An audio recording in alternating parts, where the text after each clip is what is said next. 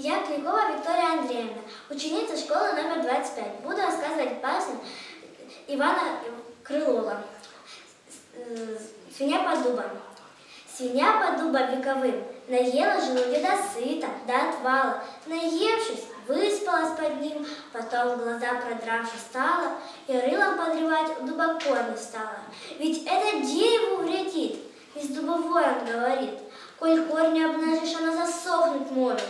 Усохнет, говорит свинья, ничуть меня-то не тревожит, в нем проку мало вижу я.